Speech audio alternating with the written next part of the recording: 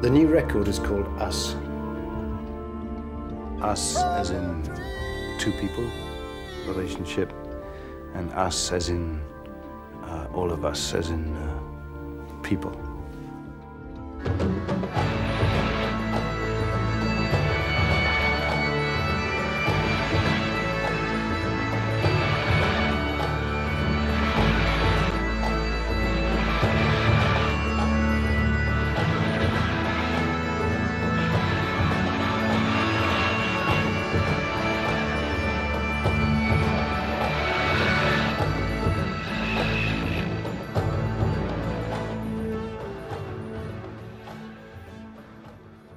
A lot of this record is to do with relationship stuff, because in terms of marriage breakup, and then another relationship after that, which also broke up.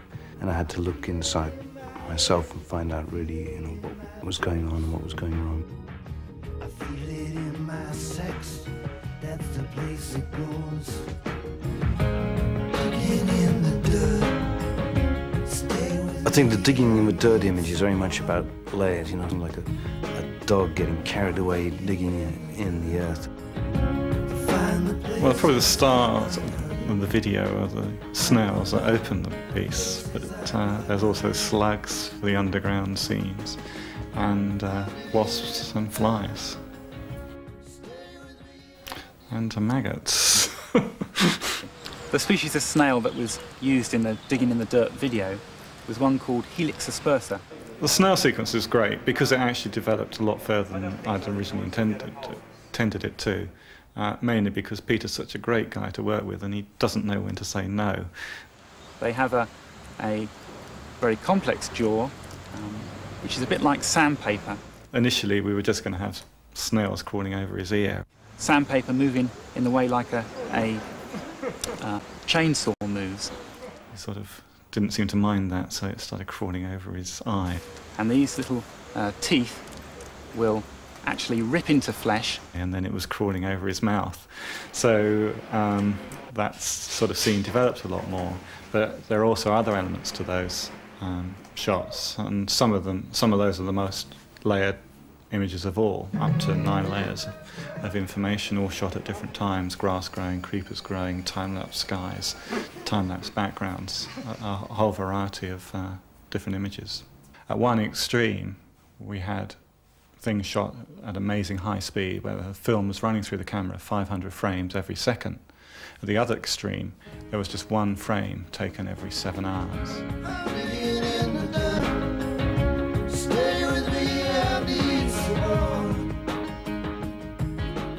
Zush was brought into the project because Peter had always been interested in his work. And again, it was something that he felt expressed what he was trying to say.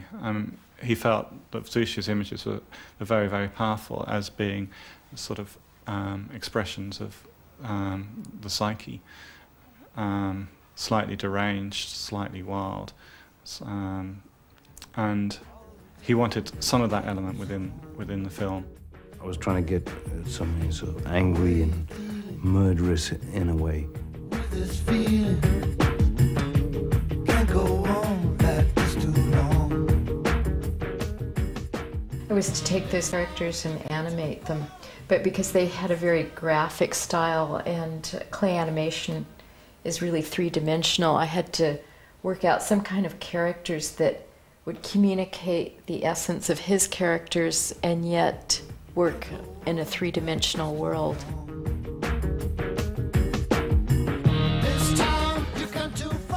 By acknowledging and going through the dark side of yourself, that you can actually sort of come to terms with it and accept it and, in a sense, have it neutralized a little bit.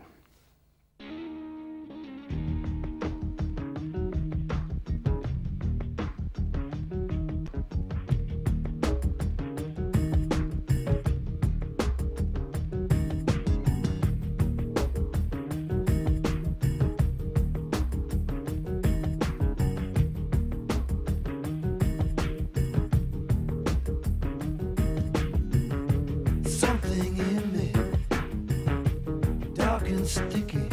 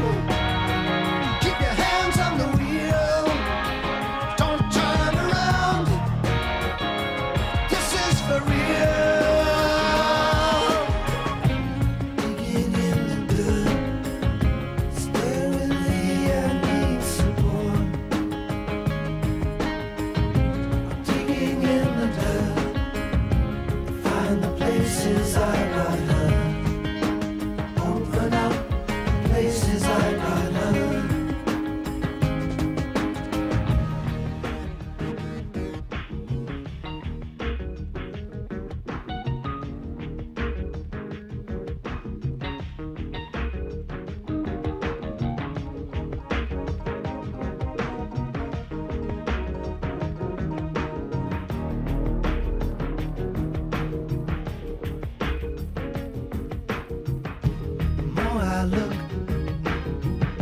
the more I find. As I close on in, I get so blind.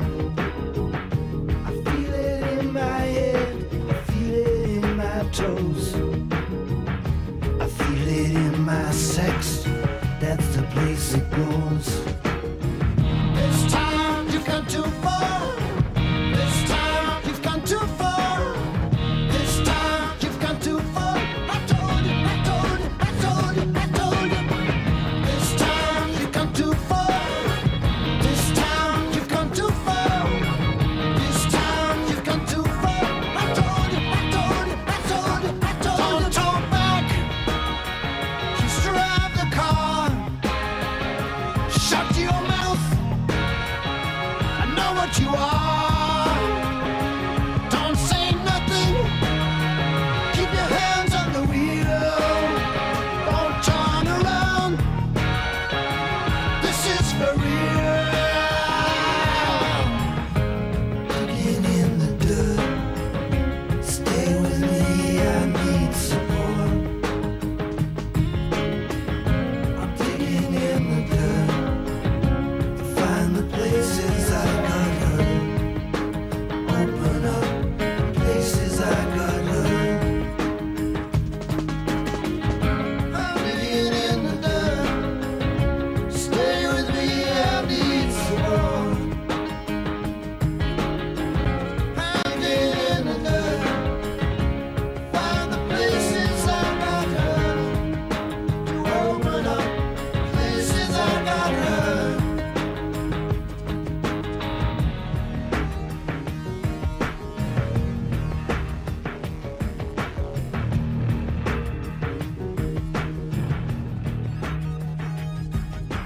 Digging in the dirt. Find the places we got hurt. Digging in the dirt. Find the places we got hurt. Digging in the dirt. Find the places we got hurt. Digging in the dirt. Find the places we got hurt. Find the places we got hurt.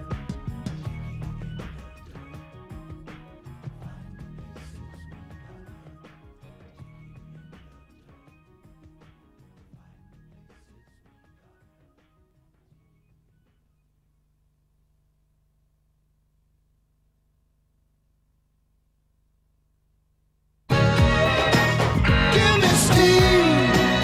I'm how you feel to make it real. Steam has been described as hot, wet, and wobbly.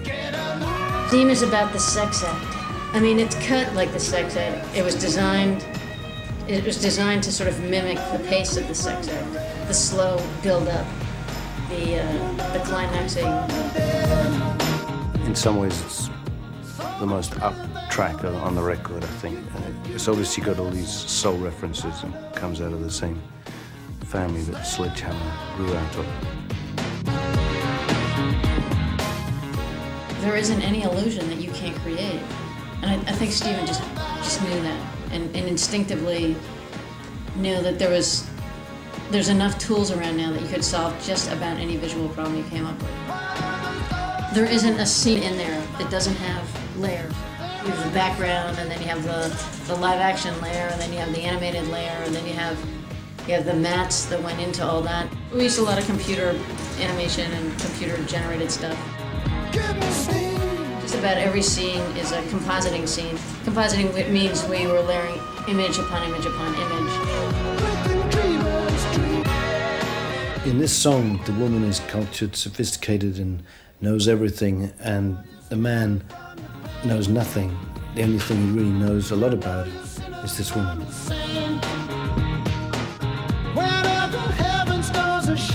It's definitely a comment on sexism. He's anti-sexism, using sexism towards women, sexism towards men. I mean, like the Chippendale scene is kind of a comment on how women, go for men's bodies, the way the steam room scene is more a comment on how men love to see women with their bodies. And we had this large discussion about the kind of women that we would use in the casting. All kinds of women. All women are great, no matter what size and shape.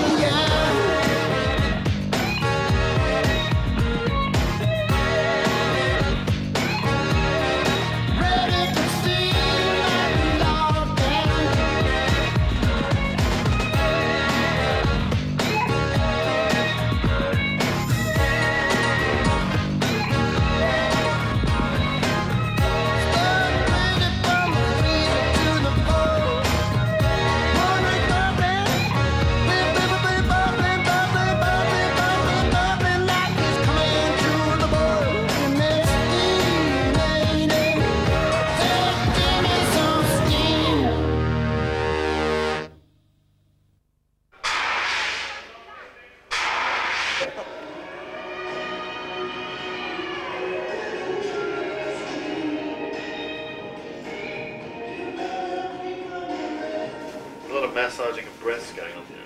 That's why I had to take it off. Welcome to the madhouse. Hello.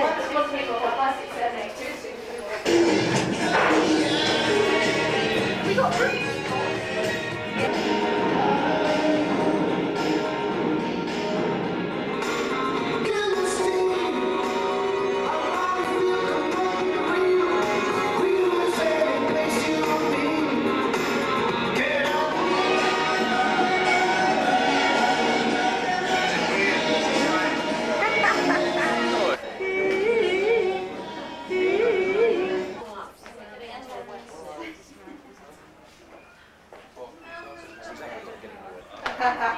Even Nicholas won.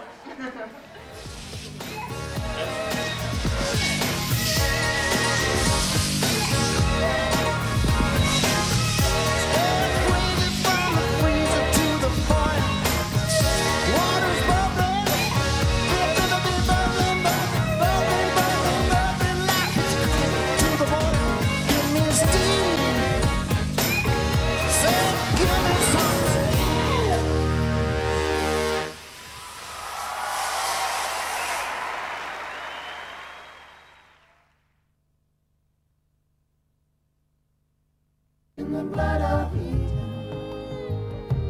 lie the woman and the man. I wanted to use the biblical image in Blood of Eden because it was the time when man and woman were in one body, and in a sense, you know, maybe in a relationship, in making love, that's a struggle, is to get some form of merging of boundaries, of some real powerful union.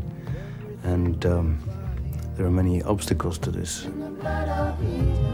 It's very interesting working with Peter because he likes to work as a sort of team, and he likes to brainstorm ideas. So the sort of history of this video is that we've sat around and talked about his ideas, about how he sees the song, why he wrote the song, his visual ideas, because he has a lot of visual ideas, as well as, you know, ideas that are in... He's very fertile. Yeah. He's also very fertile. In a way, we're all sort of directing this together, because... We have the artist, Zadok Ben David, who... It's his world we're trying to recreate. And we have Peter, Michael and myself. Which sounds a bit shambolic, but it's actually been good fun so far. The history is that Zadok was commissioned, he was one artist who was commissioned to interpret the song in a sculptural form, so he produced a piece for Blood of Eden. And we've used that as a sort of basis for the video. I really like the work of Zadok Ben David, and there's a simplicity and purity to the images, and the way he uses figures. It seems very touching and very personal. We also had the input of the theatre director, Robert Lepage, who's doing plans for the stage show, and he knew that we were doing Blood of Eden, and it's a lot of people's favourite.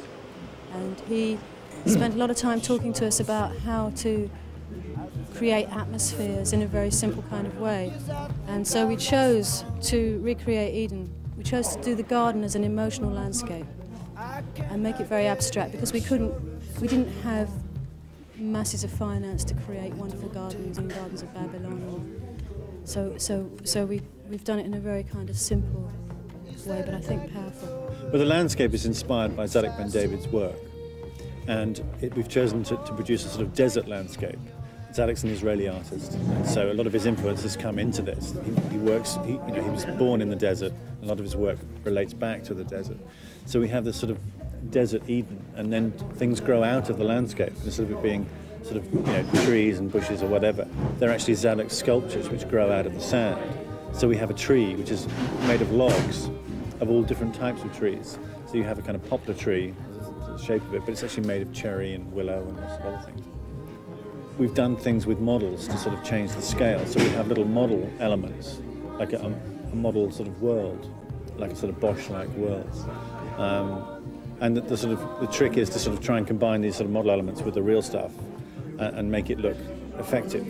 We chose to shoot against black because blue screen is still very crude, and what you tend to get is not a very nice light. You get blue light reflecting onto people's heads and things like that.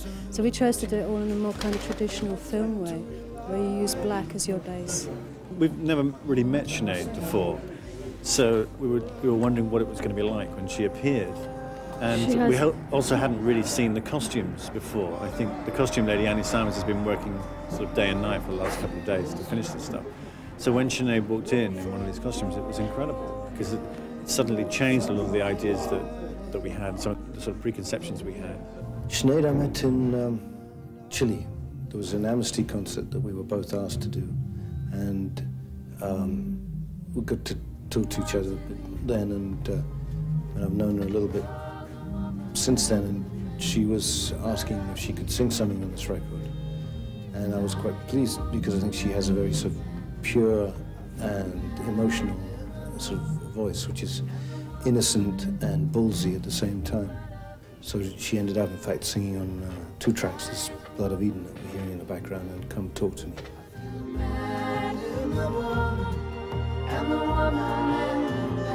One of the great things about Sinead is her strength, her directness, her honesty, and dealing with a myth, which is Adam and Eve, which is a very traditional myth, which describes the fall of woman.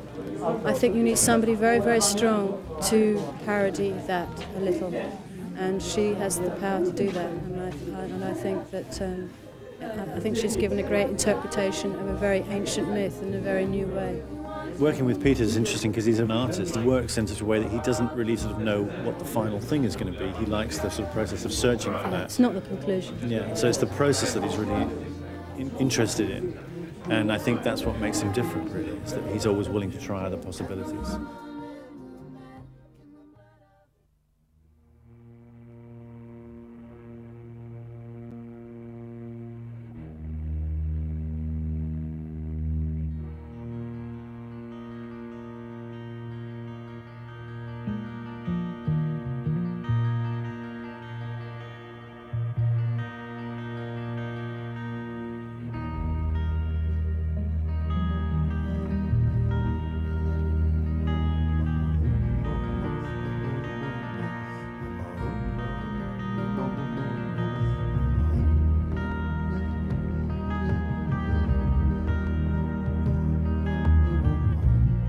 I caught sight of my reflection, I caught it in the window.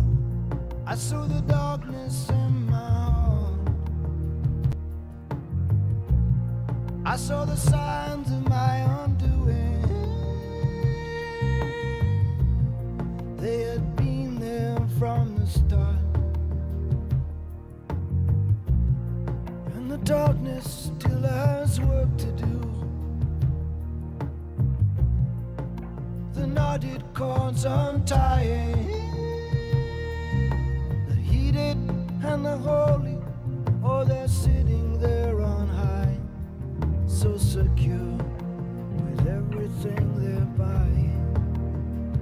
In the blood of Eden lie the woman and the man, with the man and the woman, and the woman and the man. In the blood of Eden lie the woman and the man. We wanted the union, oh, the union of the woman and the man.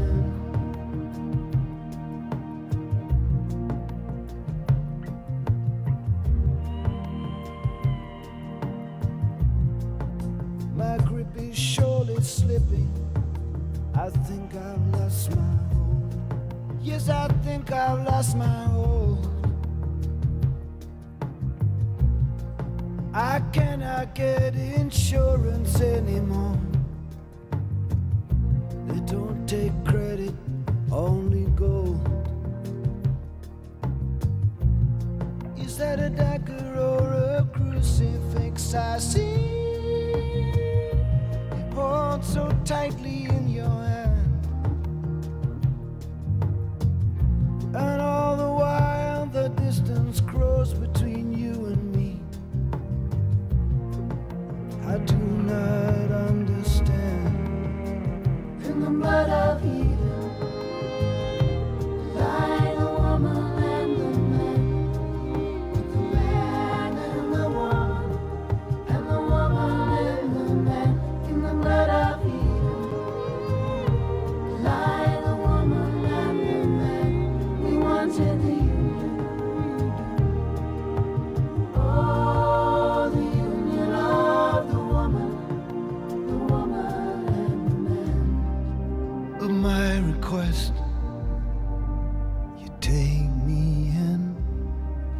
my tenderness.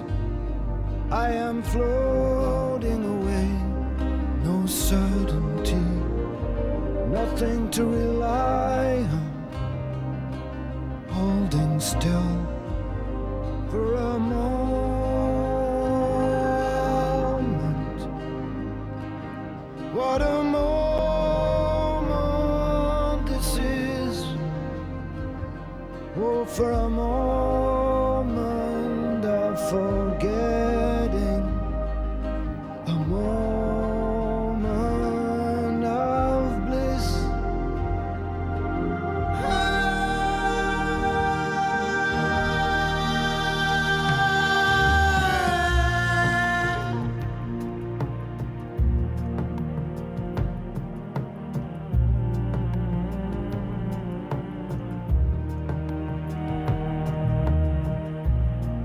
I can hear the distant thunder of a million unheard souls, of a million unheard souls.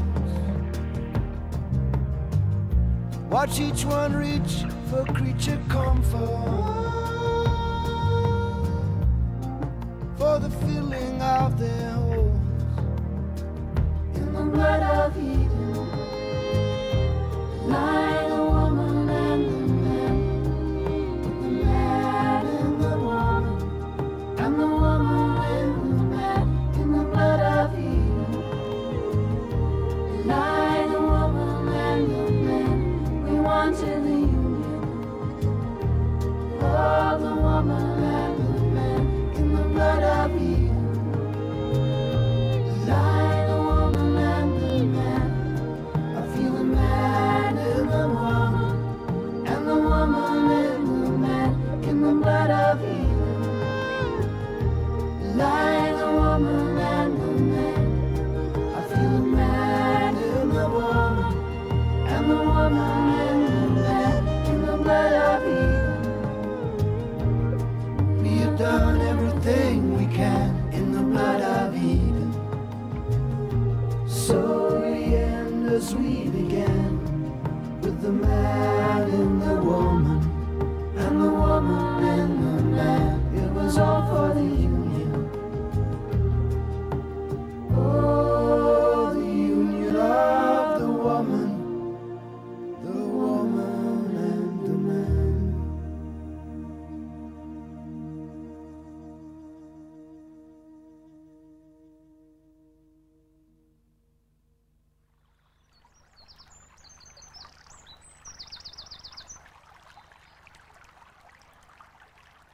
I was going crazy in London for a while, as we were in a place with paper-thin walls. So I moved out in 1974, and I've been out in this area ever since. I think it's much easier to sing songs, than talk about. For me, some of the moments improvising when you just got an idea and you're singing free or even playing free, the most exciting. It's very spontaneous and from the gut, really. Whereas once you engage the brain, it's sort of analyzing, so there are barriers that get in the way.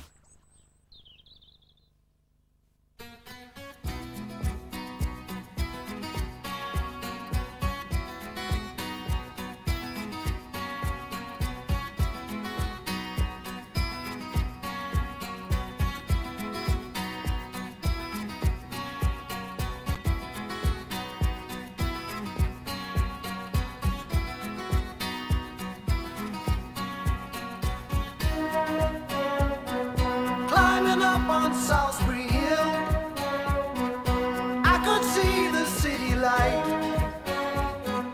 Wind was blowing, time stood still. Eagle flew out of the night. He was something to observe. Came in close, I heard a voice, standing, stretching every nerve. I had to listen, had no choice. I did not believe the information, just had to trust imagination. My heart going boom, boom, boom. Son, he said, grab your things, I'm going.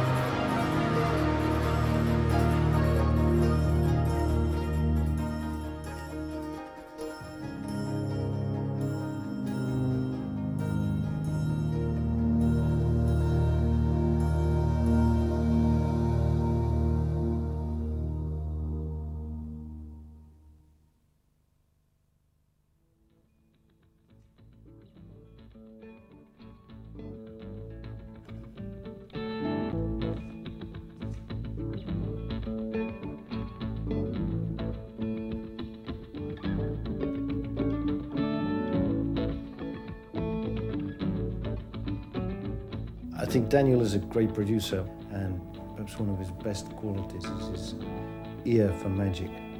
He knows how to push me, and both musically and lyrically, and perhaps further than I might go on my own. The wretched desert takes its form, the Jekyll proud and tight. In search of you, I feel my way through the slowest evening night. Whatever fear invents, I swear it make no sense. I reach out through the border fence. Come down, come talk to me.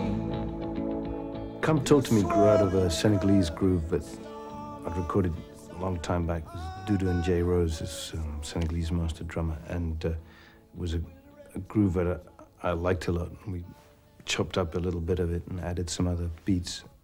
I tried to introduce quite a lot of textures. I think it's sort of more of a journey than some of the other tracks, and starting off with these bagpipes. There was something quite sort of gutsy and primal about the sound of pipes.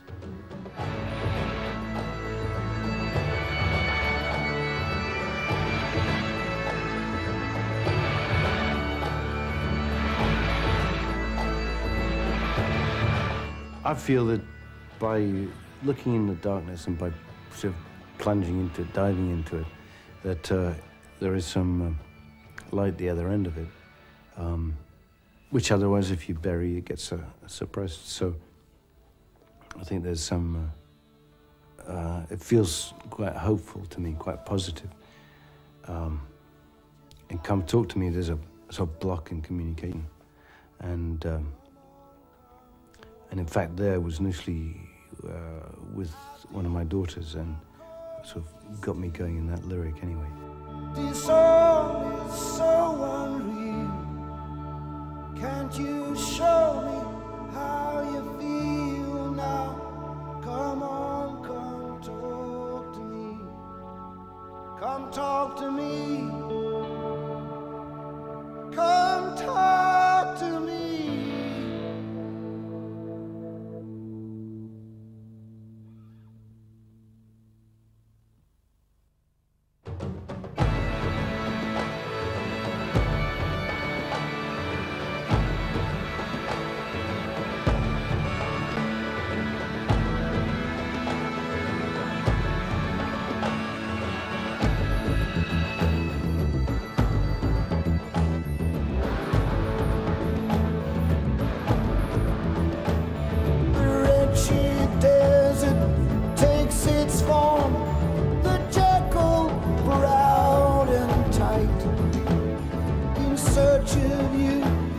I feel my way through the slowest evening night.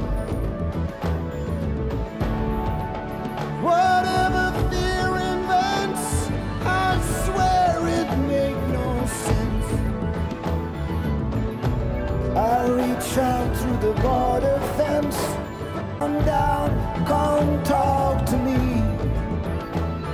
The swirling, curling storm of desire, unuttered words hold fast. With reptile tongue, the lightning lashes, towers built to last. Darkness creeps in like a thief and offers no relief. Why are you shaking like a leaf? Come on, come talk to me. Oh, please, talk to me. Won't you please talk to me? We can unlock this misery. Come on, come talk to me. Come talk to me. Come talk to me. The earthly power sucks shadow and milk from sleepy supple skin, as smooth as silk, the bugles blown as one. You lie there with your eyes half closed, like there's no one there at all. There's a tension pulling on your face. Come on, come talk to me. Won't you please talk to me? If you just talk to me, unblock this misery. If you don't need talk to me, don't you ever change your mind. Now your future's so defined, and you act so deaf, so blind. Come on, come talk to me. Come talk to me. Come talk to me.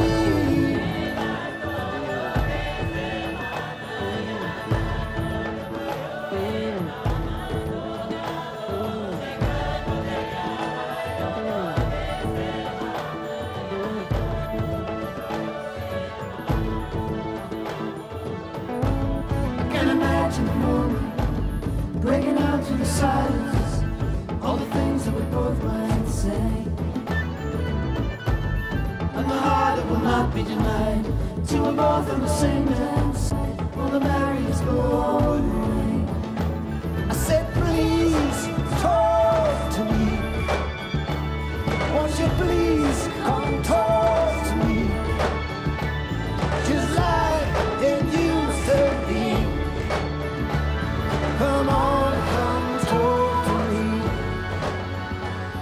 I dare now come to see. It's so unreal. Can you show me how you feel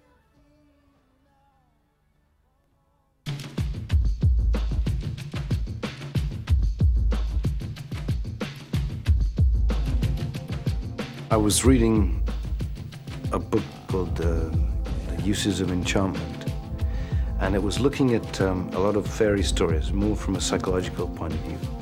And I found it very fascinating through the fairy story of the princess learning to love the frog, getting to accept the frog, and then finding, through accepting it and loving it, the prince would emerge out of it, was actually a very good sort of analogy for an introduction to sexuality.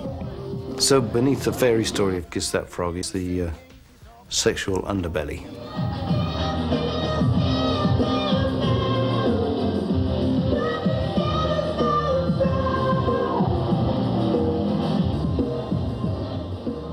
We're combining the concept of a music video with a ride film, one in which the chairs, the motion platform chairs, move the audience around in sync with the visual.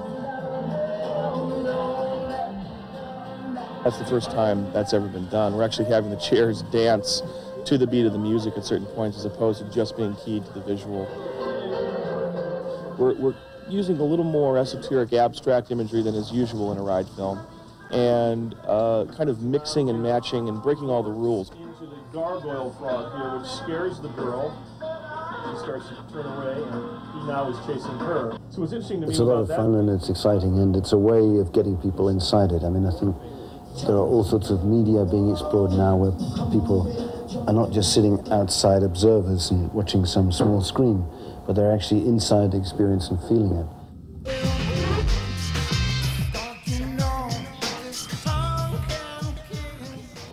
I think this is going to provide an experience that no one will have had before, and they'll need to fasten their seatbelts.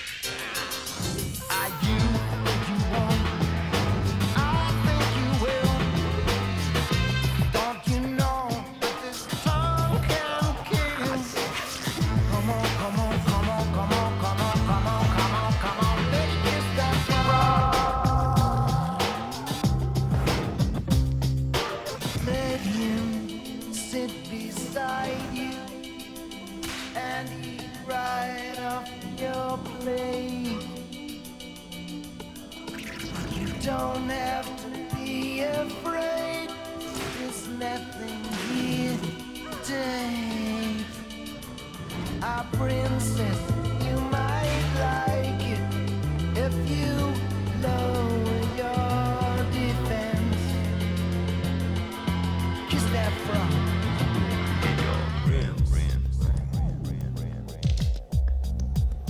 Get your friends.